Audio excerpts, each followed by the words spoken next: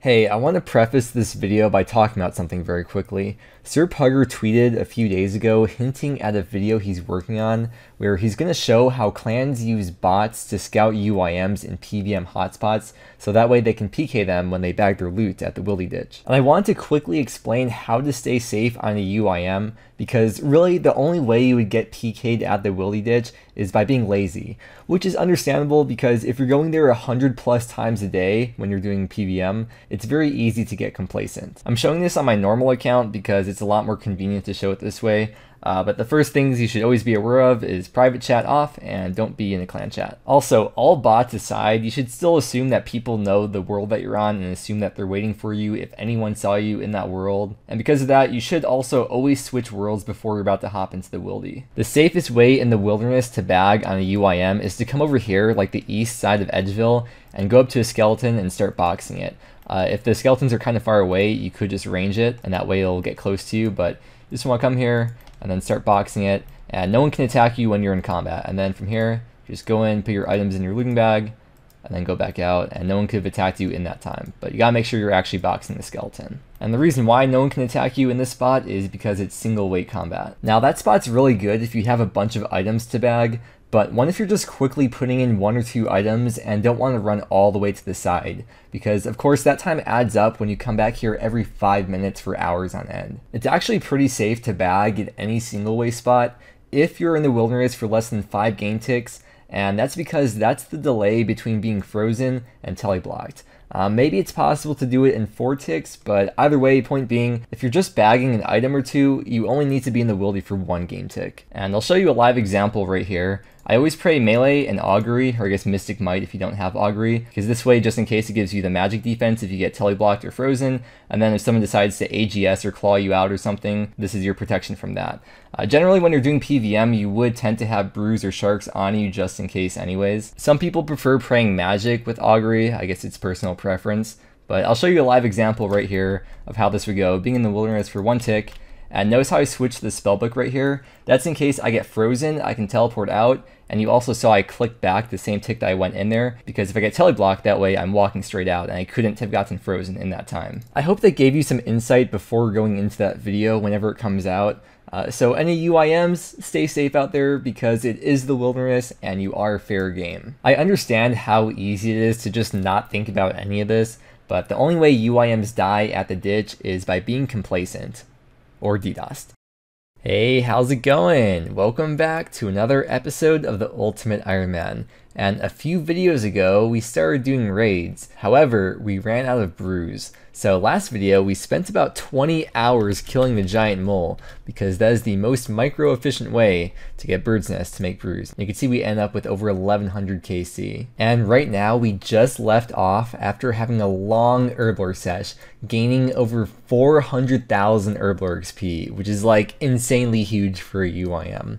You can see we have 6.9k doses of brew, which is about 1.7k 4-dose brews, which would last for over 500 raids if I actually want to do that many. But something I totally spaced out on was the fact that while opening the nests from mole, we got a crazy amount of seeds as well. And it would really be a shame to waste these by just dropping them, so we're going to be using them. Actually, I think there's a RuneLite plugin for like identifying what these are if I type in identify, item identification.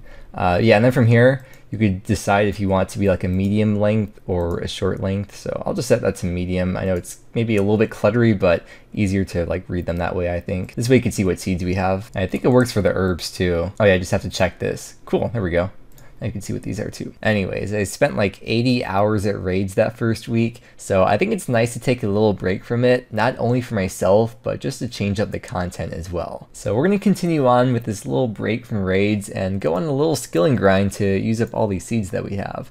I've mentioned a lot of times before that I do eventually want to get 88 agility for the Hydra shortcut, because I do plan to do Hydra once we get 95 Slayers. So at least for now, we're going to go to the Relic course to train agility because I need Marks of Grace for Amlay so I can make all those super energies, which let me just show you what I have. The stack of super energies has been going up more and more over time. I just really haven't done any rooftop agility I've just been doing Prifnos this whole time, but we have 3.7k doses of super energy. So that's the equivalent of like 370 marks of grace that we'd have to get, right, to use all these up. So I would like to clear out that spot eventually from the looting bag. Luckily, I have all the teleports available for all these patches. I don't have to like run anywhere. I have every teleport unlocked, whether it's my POH or from a diary piece or whatever. It looks like these herbs are ready right now, so let's go do this farm run. And of course I'm going to start with these like lower numbers of seeds just so we can free up more inventory space as we go. But I was looking at these numbers here. It's 8 seeds I use per run, and how many runs do I do per day? Like 10 is still like quite a lot of runs. So like each of these stacks would last us a full day of just doing farm runs in between agility. So this could take us like 3 days to use up all these seeds. So we better start knocking into these as soon as we can. Dude, check out this beautiful XP drop. Oh. You may not know this, but you can actually note saplings on the Tulip Recon. I will be tracking all the farming XP we gained this video as well, so remind me at the end of the video to show you all that, because, you know, it's definitely going to work, you reminding me. I know the inventory looks kind of cluttered still, but give me a few more farm runs and all this will be looking real nice. And I guess we'll be keeping track of the agility XP as well, but here we are at the Relica course, and we are starting off almost halfway through 85 agility. SMH, not imbuing, alking, and fletching all at the same time. How any fish int. Pretend like that was your first time hearing that, okay? That probably doesn't make it any better either. I've been making sure to plant the important seeds such as the Snapdragon, Ranar, Torsil, etc. in these patches that are protected, and then these other 3 I just plant them wherever because I don't really care. Although at this point we're almost done with these important seeds. There's only 1 Snapdragon seed left, but I just thought that might be important to note. Thank you. I should start doing random events while we're here because I'll be able to hold on to these for the next few days, so maybe we can complete a set or something. But we just got the mime event and we got the mime mask from that, and there's been something I've been wanting to do once we eventually got this. If we come on over to the costume room in the treasure chest here, we have the black beret, and we could actually combine these 2 together and then store those as its own separate item. I think we have to go to mostly harmless for that. Let me check the wiki. Okay, so with Patchy the Pirate right here, there's a right-click option for sew. I have never seen this interface ever before, but you can see all these different options here. This is actually a really nice looking interface. I feel like this is really, really old school, but we can make the beret and my mask. It costs 500 GP, and this is what we get out of it. A combination of the beret and the mime mask. So he could also undo it for you as well, but I'd rather have this item stored, and then in the future, if I ever get a second black beret, I could just store that by itself.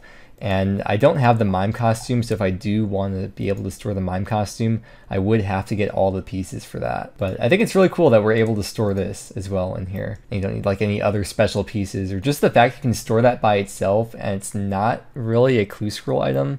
I think that's cool. Dude, I love just filling stuff out in this room though. I'll probably make some full episodes someday of just filling stuff out in here. I got some ideas brewing for this room. All right, now that the inventory is starting to get empty, we should have enough space now to start making super compost. Because in the bottomless bucket, if we check that, we have about 200 uses left, which is actually quite a bit, but it's not that often that I get to have this much available inventory space, and we don't have too much super compost in here to make into ultra compost as well, so I'm going to start collecting pineapples and start making super compost.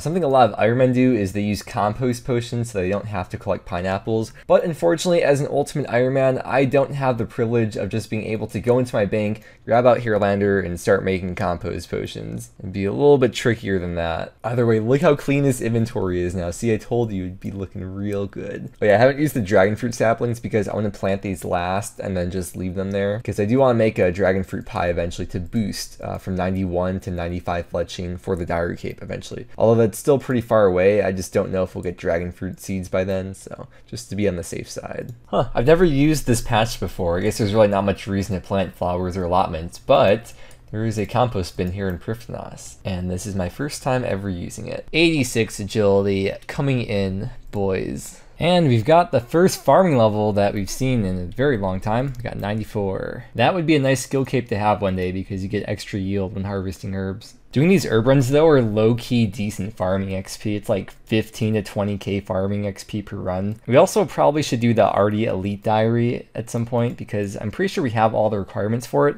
It's just a matter of actually doing it. So we'll get that done before this video ends. 87 agility. One more level until we unlock that Hydra shortcut, which we probably won't get this video. I don't think I really talked about that shortcut yet. I actually never even used that shortcut because I've never had Hydra unlocked. Well, I had Hydra unlocked on Twisted League, but I didn't have the agility level for the shortcut. But from what I understand, you don't save too much time. I can just show you on the map here. It doesn't save you too much time in terms of running to Hydra, because to get to the boss, you just have to run by these regular Hydras, which isn't really that far out of the way.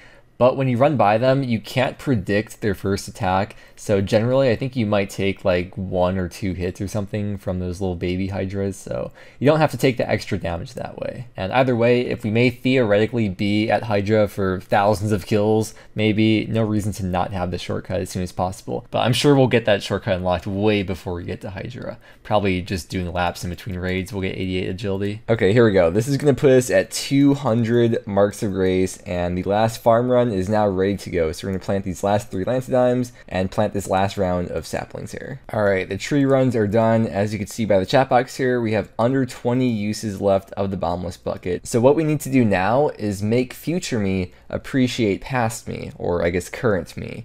And luckily this whole time I've been doing these farm runs over the last 3 days, I have been doing compost runs, and here's the amount of super compost that we have. 990. We essentially have a capped out amount of super compost, so I need to mine volcanic ash right now and then manually turn all these into ultra compost. You can also use volcanic ash on the compost bin, and that probably would have been smart to do if I just kept a stack of volcanic ash on me, but you live and learn from the past, right? The amount of volcanic ash that you get scales based on your mining level, and I think if you're able to get the most amount, it's like 6k per hour. So with our mining level, it's probably gonna be like 5k ash per hour. So I guess it'll be like maybe half an hour to get the 2k ash that we need. And there's all the ash that we need. All the ultra compost is made now, so we can withdraw this as a banknote, take out the bottomless bucket. And it's always so satisfying to put the ultra compost in the bottomless bucket, and then you get double the amount. So once you put that in there, we have almost 2,000 uses of ultra compost within the bottomless bucket. Let's go trade in these marks of grace for amylase now. I know I could like save for a second graceful set or even get a recolor for my current graceful set, but I would much prefer to have the herblore XP and the staminas and be able to clear out that spot from the looting bag sooner than later. But the Dark Graceful is supposed to come out with Darkmire, I believe, which in real time that's still like 2 or 3 weeks away. So maybe we'll end up going for the Black Graceful at some point. But for now, we're going to buy all of this amylase, and we're now able to make 2,000 doses of stamina. I guess before we do anything else, I'll show you the XP that we've gained. So first thing I'll show is the agility XP. This is from the last 3 days that I've been doing all these farm runs. That's about how long it took to use up all those seeds, maybe like 2.5 days. Just over 600k agility XP. And then for the farming XP that we've gained so far this video, it's almost 800k farming XP. And now what have we farmed this video? So over 600 Lancedime, which we'll just make into anti-fires. We could do magic pots, but magic pots first off won't be useful. And then second off, if we get 92 herblore, I could eventually make those anti-fires into super anti-fires as we're killing Vorkath. So that'd be even more herblore XP. And then as for all these other things that we got, ignore the toad flax because that was from before, but everything else, all these, minus the Cerbers as well, all these herbs, we farmed these in this video. I guess the main thing I want to mention out of these though is that with the dwarf weed, we need wines of Zamorak to make those into ranging potions, and I'm not going to manually collect the wines of Zamorak at the temple unless I really need ranging potion, but what my plan is once we go back to Slayer, I want to kill a lot of Caliphate Queen and collect wines of Zamorak that way. We'll talk about that more as the time gets closer with Caliphate Queen, but that's a boss I'm really excited for, and I've not had the chance to kill yet since I've gotten the Warhammer on this account. But I'm going to go and get the super energies out of his spore here, and we'll use up all the amylase, and we'll put that in the looting bag. And then once we finish with those potions, I'm going to work on making all these anti-fires. And that could actually take a decent amount of time, probably a few hours to use up all these, but at least we'll be set for anti-fires for a long time. And I actually need to decant these into 4-dose potions, so that way I can use up the maximum amount of amylase per potion. So now we are set to start training. Oh my god, when I drop these on the ground to decant, that's a lot of orange text. Wow, look at this guy. Young Boot. What a great novelty account. And there we go, 2,000 doses of stamina. We essentially made 500 4-dose staminas. On to the Lantodimes now. I think I might claim back a few things from Hespori and put them in my looting bag, just because if I do somehow like DC or Diet Dragons or forget to put the anti-dragon shield back on, I won't lose anything I care about. I was thinking about too with the anti-fires, we don't have to make super anti-fires. We could make extended anti-fires too if I wanted AFK infernal eels, but I don't think those kinds of potions are really worth having a stack of. The inventory may not be completely ideal, but this is what we're working with. Let's start herb lore in. And we got an herb level coming in. There's 88. I would like to get 90 eventually for raids, so I don't have to depend on getting the drop for the higher tier overload from Udile or Tecton, since as an Ironman, you can't have other people make you potions in raids. Okay, now we are done with the anti-fire potions. That took like just over 2 hours to do. Let me show you the XP we gained. So in total, from these couple of potions we made, we gained just over 150k herb lore XP in the last 3 hours. But I mentioned before, we're gonna get the Ardy Elite Diary done, so that's the last thing that we're gonna do before we wrap up. So we have 4 tasks to do, although each of them could take like a decent amount of time. We'll start with the fishing trawler one because that's gonna suck. We have to go through a full game of fishing trawler, which is, was it like 10 or 12 minutes or something? And hopefully we get a manta ray, and luckily, because we have the cooking cape, we are guaranteed to not burn it, because even with 99 cooking, you can still burn manta rays. In fact, according to the wiki, you burn about 23% of manta rays even with 99 cooking. I'm sure we'll get more than one, we'll probably get quite a few, but I'll grab the cooking cape out of here just to be on the safe side, and apparently I am blind. Pretty toxic place. And we've gotten 18 manta rays, and of course, we got an angler's hat. And when you leave here, they just drop on the ground, everything you don't pick up, but we can't bank them, of course. So we have to cook these on a range here, so we'll cook one, they'll be guaranteed to cook properly, and that's the task. And here's the Fashionscape hat. It's so sad we have to drop that. I think it took me like 45 rounds or something to originally get the full angler set, but I'll just like finish cooking these just to get some extra cooking XP in. Next task will involve more waiting, once again casting Ice Barrage on someone in Castle Wars. And luckily we don't need to grab the imbued heart because we have the level to just cast it without boosting. I actually kind of really like this Fashionscape with the cooking cape and like the red style outfit going on. I think it looks really cool. Wait, you can't take non-combat items into the arena, so after I put this in the looting bag, will I have to re-suicide to do this task? Let's find out. Okay, before we switch back to Ancients, I want to test this so that way I can actually teleport home if it doesn't work. Let's see. Okay, so I guess maybe it's the rune pouch, but I'm gonna guess it's the looting bag that we can't take into Castle Wars. Let's actually do this task last then, just so we'll be set up to go to raids right afterwards. Okay, pick lock at the door. I think this is kind of a weird task. You have to like keep on doing it, and apparently even with 99 thieving, you still fail a bit, but there we go, another task. The Arty course requires 90 agility, so we're gonna go make a summer pie from scratch and then use that to boost +5 and get that task done. My favorite way to make the dough for the pie really fast on the fly is just to come here into the lumberage basement. I buy, was it a jug, and then a pie dish and flour, and then I just fill up the jug from the sink, combine these two together for the pastry dough, and we put that in the pie dish. For the summer pie, you need a cooking apple, which I bought in the lumberage basement, the strawberry, which I just stole from the stall here, and the third and last thing we need for the summer pie is a watermelon. And I think the only way to get a watermelon is farming it yourself. So I was checking my patches here in Runelight, and I saw I luckily have one watermelon patch planted from a long time ago. And this was actually a task for the Mauritania Hard Diary. If you see right here, Mauritania Hard, harvest some watermelon. So I never completely dug up the patch, so luckily we are set. If I ever want to get watermelon seeds on the fly, I do like one easy route of temple trekking, and it only takes like a minute and you get watermelon seeds that way, but I'm glad we had this planted. I really don't even need to use preserve because we're boosted 2 levels beyond, and 2 minutes is plenty of time for a lap up here. But may as well have it done, I guess. Oh man, I missed this course so much. There we go. Now we can go to Hespori and try to fight it and probably die to that very, very difficult boss. And then we can get the last task done at Castle Wars. I was just thinking about this. Summer pie, I bet tastes really good. Apple, strawberry, and watermelon. That sounds amazing. Oh, I still have these leftovers from Mole. I could destroy that, and we could alch the Dragon Battle Axe as well because we're done with that. Get like 120k back from that, right? Yeah. Here we are at Castle Wars. It's really packed content in the Castle Wars world that we're in right now. And we unlocked the music track too, so I guess one less thing to have to do when we go for the music cape. Dude, imagine doing Castle Wars for fun and not just boosting it to get your collection log done as efficiently as possible. Having fun is illegal. If you go to the minigames thing here and go to Castle Wars, it gives you the suggested world, so should be, shouldn't take too long, hopefully. There's a free space. Would I like to join? I would... No. Oh, nice. Another music track as well for actually playing a game of Castle Wars. Let's cast our Ice Barrage on this guy. Oh, no. This guy. We have to actually hit, I guess. There we go. And I guess we could just die and then leave Castle Wars. We'll just give them a little sit. Yeah, that'll show them what's what. Let me just leave right here. Oh yeah, and just to clarify, anywhere that's a safe death for hardcores like Jad or Castle Wars or Pest Control as examples are also safe for UIM if you have items in the death storage. Yo, Two Pines, you stumbled pretty far away from where you're supposed to be. Feeling alright, buddy? So we got the Ardy Elite done, and this diary actually has some of the better perks from finishing it.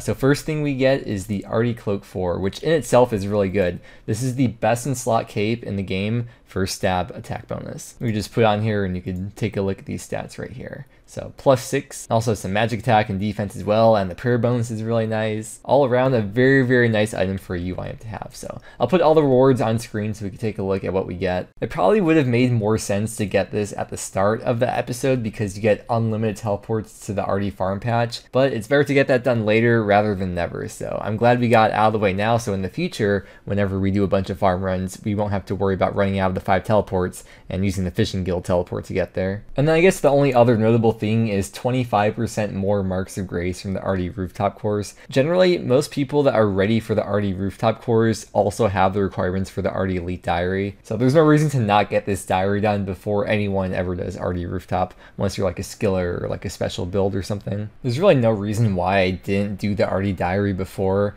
Same thing with a lot of these diaries. I have the requirements to do a lot of them. I just don't like specifically have a reason to do them. I haven't recently checked all the requirements for the diary cape, but I know for sure that the main ones that we're missing still are prayer, 85, and then fletching, we need 95, which we can just boost for. Oh yeah, and then we get a 50k XP lamp, which is going into herb lore. We've gained a lot of herb XP today, already almost a third of the way through this next level. I'm excited to get back to raids though. It's been a fun little distraction with this skilling grind and killing mole, but distractions are okay because the destination is not what matters. It's all about the journey. And with that being said, thank you so much for watching. I hope you enjoyed, and I hope you have a great day, and I will see you again next time. Hey. Listen up, sport. I think you've had enough to drink. I'm gonna need you to hand over the alcohol for research purposes.